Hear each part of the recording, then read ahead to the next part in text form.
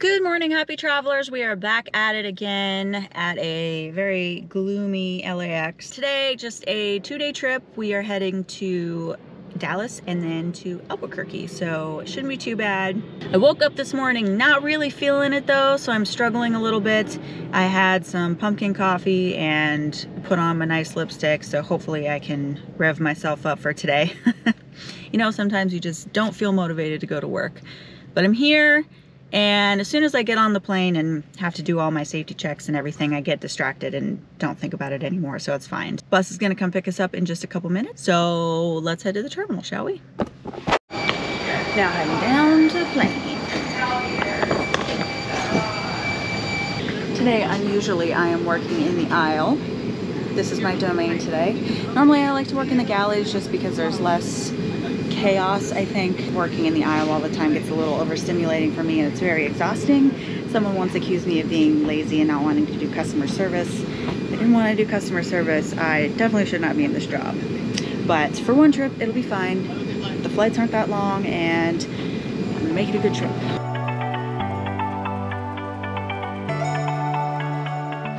Made it to Dallas and we don't have very much time at all, so I didn't do anything or get any food. Might have a little snacky on the plane. 15 minutes until boarding. Then we head to Albuquerque, and I think it's like an hour and 20-minute flight or something. Maybe like 16 hours in Albuquerque or something. Good time to rest. Hello, I have made it to my hotel in Albuquerque. I've already done my murderer check, so I am not going to do that today. I know it's funny and I make it a joke and you guys find it amusing, which it is. I actually do a real murderer check before I film it usually, but it is a real thing that flight attendants do. And a flight attendant was just found dead in her hotel room last week, so it is really something that, you know, we do for our safety. It's not just a joke as I make it out to be, and they are actually treating that flight attendant's death as a homicide. It was a flight attendant from my airline and it has really hit us all hard. I think those of us who don't pay much attention to safety will be paying a lot better attention now. It's a serious thing. Safety for flight attendants in general and just for women on their own is a very important thing. And if you're staying in a hotel room by yourself, I encourage you to do your own murderer check because you never know. But it was a relatively uneventful day, which is good. Tomorrow is going to be longer because we go back through Chicago, which kind of sucks, but it is what it is. And I have about, let's see, I guess it's more like 15 hours here now. I don't think I'm gonna go out and do anything. Our pickup is at 12:30 tomorrow, so I don't have a ton of time. I'll probably just hang out in my room tonight, maybe go to the gym.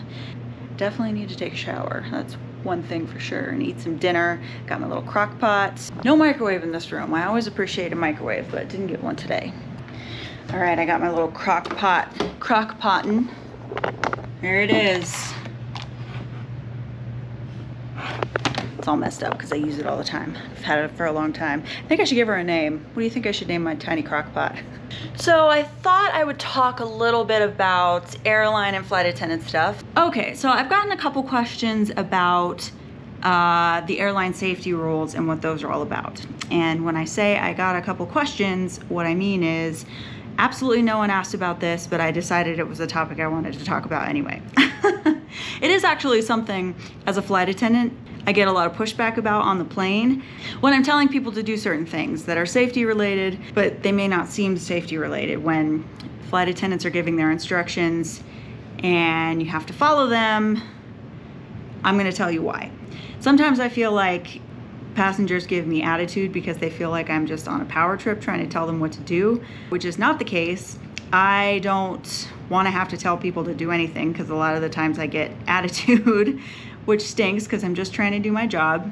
Most of these things that we tell you to do, such as put your bag under the seat or fasten your seatbelt or, you know, that kind of thing, they are actually federal aviation regulations, which means that we are required by law to do them. And if we don't do them and an FAA person sees that, we actually can get a huge, huge fine. So it's not just we're on a power trip. We at least have to tell you to do it and try to enforce it as much as possible. So I'm going to explain why you have to do some of these things and why we're telling you to do some of these things. And first of all, I'll start with the seat belts. Now, it may seem obvious, you wear a seatbelt in the car, you wear your seatbelt on the plane.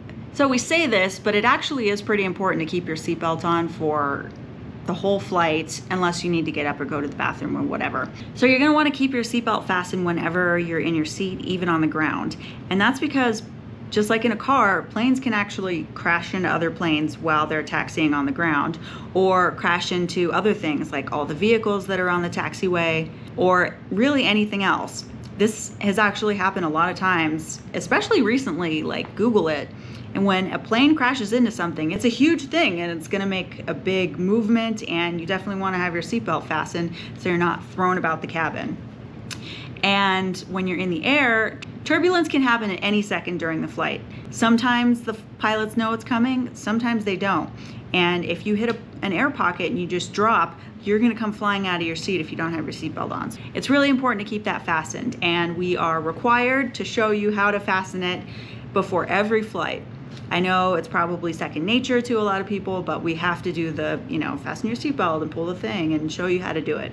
So another thing you may know if you travel a lot is that you have to have your bags underneath the seat in front of you, your seat backs up, and your tray tables up. A lot of the other safety things have to do with getting you off the plane, evacuating you as quickly as possible if an emergency happens. So the most dangerous parts of flight are takeoff and landing, actually. So that's when you need to have your seat backs, your tray tables up, your seat belts on, all that stuff. That's when accidents are very serious because the planes are going so fast and you're still on the ground, or you're getting to be on the ground. You could hit something could go wrong with your landing gear, your hydraulics, whatever. And obviously when you evacuate, you're going to be on the ground. So the idea behind those safety rules is that they want to be able to get you off the plane as fast as possible. They don't want you tripping over any bags that are in the aisle or at your feet, which is why you have to put them all the way under the seat in front of you. They don't want you to be slowed down by a tray table that's down, or slowed down by any seats that are back. They're thinking that every second counts. Imagine with all those people on the plane trying to get off the plane as fast as possible with everyone around you, it would be really, really hard. And if the plane is literally on fire and you're running for your life, those extra seconds are gonna count. So if anyone tells you to put your seat back up and your tray table up, that's why. The FAA is trying to save you those precious, precious moments if anything does happen, which hopefully it won't ever happen, but you never know. You don't want to learn on the off chance that you are in an emergency like that. Oh, also as a side note, if you are ever in an emergency and you have to evacuate a plane, please do not take your bags. Please, please, please do not ever take your bags. All those seconds that you're saving by not having the tray tables down and your seats back, you will absolutely lose those by trying to take your bags, and you'll be endangering other people. I don't want to see that because I have to get off the plane last. The flight attendants have to make sure that everyone is safely off the plane and take any injured people off. I have to be the last one on the plane. So if you're grabbing your bags and taking those seconds away from me, I'm not going to be very happy. So please don't ever do that. God forbid we're ever in any of those situations. But in that case, please don't do it. It's the same thing when you're sitting at a bulkhead, when you have a seat and just a wall in front of you, no seats. So you don't have that seat in front of you to put your stuff under. That's why all of your bags have to go in the overhead bin. It's to clear that aisleway so you don't have anything to trip over in case you have to evacuate the plane. Those seats usually have a little bit more leg room, but having to put all of your stuff up is a little bit of a pain. But that's why you have to do it, just so you know. As for why they make you put away large electronics, such as your laptops or huge tablets, it depends on the flight attendants you get as to how lenient they are about this, because tablets are a little bit of a gray area. But basically, if you're landing or you're taking off or you're on the ground or whatever and you hit something, the airlines and the FAA don't want giant, heavy electronic projectiles going through the air. So the reason you have to put your laptops in such a way is because they literally don't want laptops flying everywhere in the case that there's an accident, which is appreciated, I think. I wouldn't want to get hit in the head with a laptop. That would suck. And some important safety rules that you really should know that you probably don't pay attention to during the safety demonstration are knowing where your nearest exits are, that if you ever have to do a water evacuation and have to put your life vest on, do not inflate your life vest inside the plane. You will not get off the plane. It's very, very important.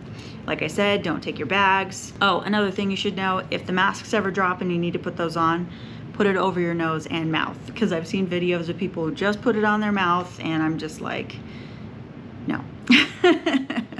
those are all the things that I have written down in my little notes here that I thought I would explain, because when I am trying to get people to do those things on the airplane, a lot of people don't seem to understand that A, I'm doing my job, B, if I see a seat back or a tray table down, I will get a big fine if I get caught, and C, like, it really is for your safety. Like, if the 1 in 10 million chance that something happens, you want to be able to save your own life and also not hinder your neighbors from saving their own lives as well. So if you have any other questions about safety related stuff, let me know. I will answer them in the comments, and hopefully this was interesting for you guys. I know it's kind of a random topic, but I figured I would talk about something a little bit different this time, since it's basically go to LAX, fly out of LAX, have a quick layover, then go to my hotel room.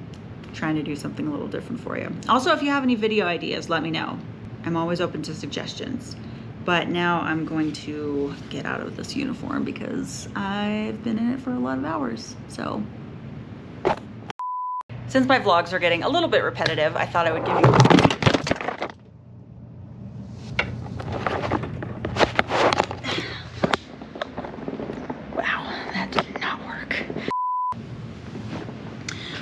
okay, so